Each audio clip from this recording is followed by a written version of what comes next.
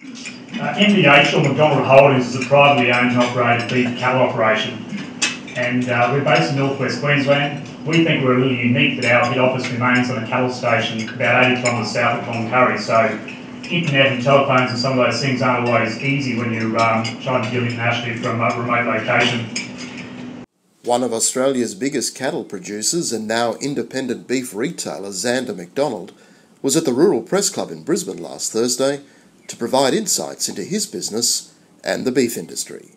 Going down the path of branding our product, and it's certainly not easy. We've seen several other high-profile brands come and go in the last 10 years, but I believe all farmers have a story to tell, and when they decide to brand their product, it's exactly what you need to do, is go around and tell a story.